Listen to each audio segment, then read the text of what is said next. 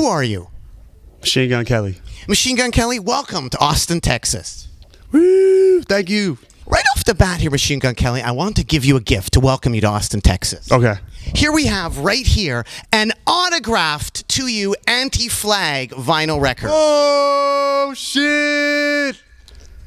No, is this for real? Yes, to Machine Gun Kelly, autographed. Fucking cool. Man, you haven't. Oh my god. How did you even know? Wait, I never even said that I never even publicly stated. You're Machine Gun Kelly. People know. God. What can you tell the people about Machine Gun Kelly and anti-flag, and now the autographed record?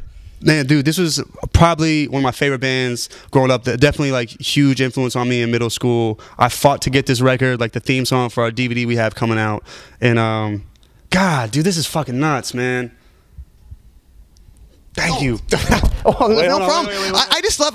Look, there's machine guns on the record too. Oh, and actually, hold on one second. I brought a gift for you too. Hold on one second. Let me. Do you know? I want to just say a quote and see if you know where this is from.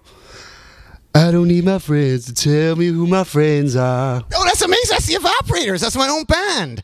That's incredible. How did you even know that? We went ahead and we made you a t-shirt, a band t-shirt. I mean, we're not very good at art, but you know, I went ahead and signed one and made one for you. Oh my God, that is incredible.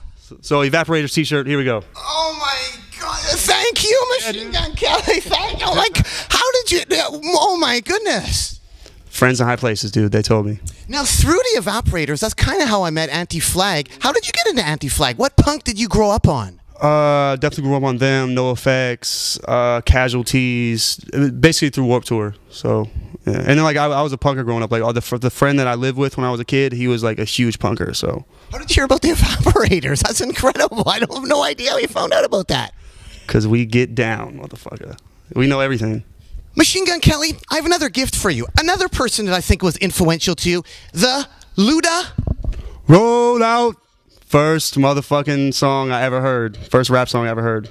Yes. Where did you hear it, and what made you gravitate towards it? Because it was the first one you heard. Yeah. No. So I was actually. This is a funny story. So I was actually on a road trip, and me and my friend were in the back seat, and his dad was taking us, and I had a CD player, and on my CD player was Limp Bizkit, Chocolate Starfish and Hot Dog Flavor Water, and in his CD player was this record right here, and he was like, dude, just switch me, and we switched, and I listened to this, and I heard that, and I heard Roll Out and everything else on here, and I was like, man, fuck that shit, I'm about to listen to this. So that's funny. This and DMX is where it all really started at.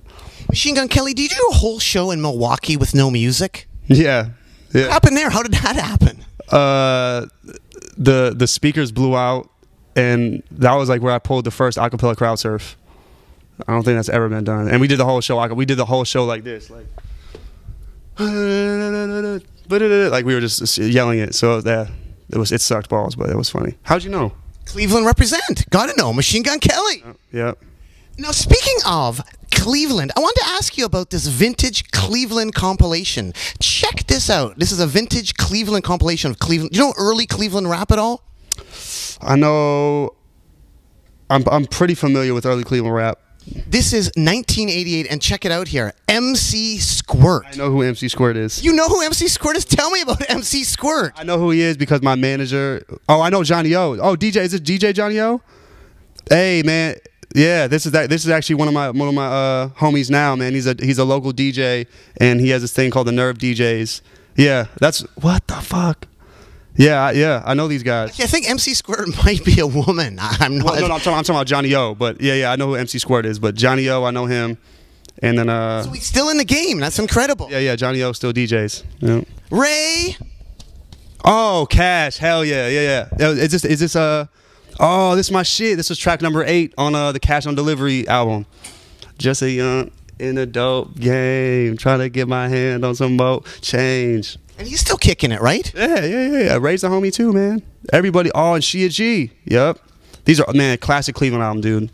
Now, we can't let you go and leave Austin without another classic Cleveland album, Bone Thugs and Harmony. Bone Thugs and motherfucking Harmony. But Luda was first for you, though. Yeah, he was. But actually, Bone are actually good friends of mine. When their cosign came for me, that was a huge deal. And obviously, these guys kind of paved the way for me and the city. I love that you're not afraid to say you're a Limp Bizkit fan. No, dude, he was sweet. Did you like him? I thought it was really interesting though. Like, but you're not afraid. You can love everything. You can love the Evaporators and Limp Bizkit. I love that. Cause I don't need my friends to tell me who my friends are. I wanted to take you back to Cleveland from Vancouver, where the Evaporators are from. Okay.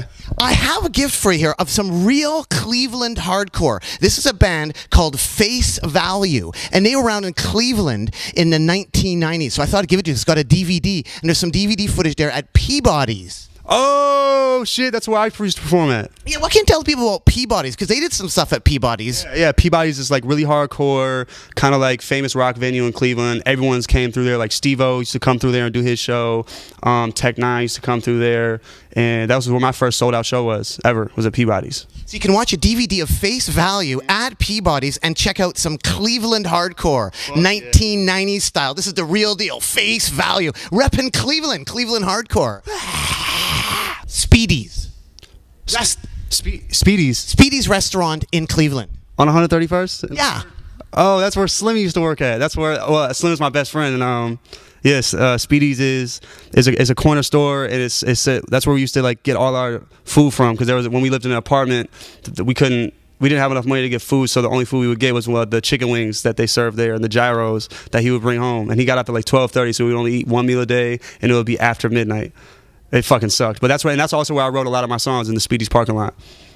How about Famous G's? Have you heard of that place? Oh shit, yeah, hell yeah. That's on Northfield. That shit is like the best gyro spot ever. I've never even said. I don't think I've ever even spoke about Famous G's. And I always know that you like were supposed to know stuff, but I don't think I've ever said Famous G's. Maybe I said it once, but however you found that out, it's a clever motherfucker. Now, in Cleveland, there's a battle of the mustards, isn't there? There's like Stadium and Bertram's. What's this deal on that? A battle of the mustards in Cleveland? Yeah, so my friends like Stadium mustard. We asked for the Stadium mustard on our concert riders. I don't fuck with mustard, but they love mustard. And what makes it better than, say, Bertram's? I don't know, but my friends ride with Stadium, so fuck Bertram's. Machine Gun Kelly, what about the real Machine Gun Kelly? What do you know about the real Machine Gun Kelly? I guess you are the real Machine Gun Kelly, but the real Machine Gun Kelly. Well, I want to thank them for not suing me so far. But, yeah, I know that he was a fucking G. He shot up a church. George Barnes is his name. He lived in Tacoma, Washington for a little bit. Tacoma, Washington. Okay. And do you know who else lived in Tacoma for a little while? Sacagawea. Your other hero, Kurt Cobain. Oh, shit. So Machine Gun Kelly connection, really, to Kurt Cobain. Ah, this is weird. That's fucking weird. Yeah, yeah.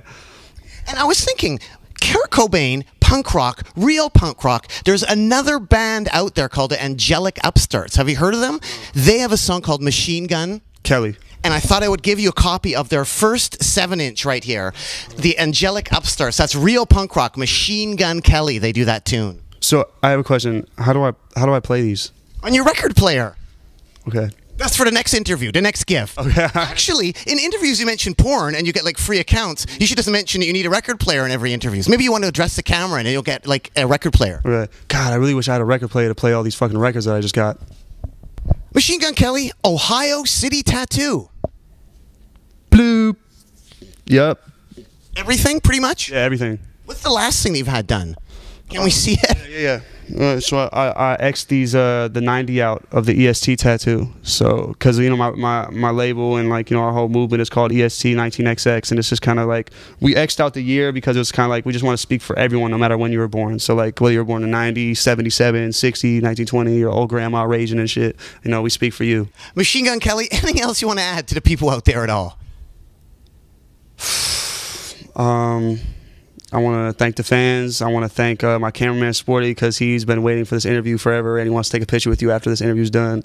And I want to thank you, Machine Gun Kelly, for the Evaporators T-shirt. Incredible. You know what's funny is probably about a year ago we were on my manager's mom's couch in her house. Me, Sporty, and Ashley, who's my manager, we were watching all the interviews we ever did. We were always like, "Damn, man, I can't wait till one day he interviews me." And now I haven't, so I'm really happy.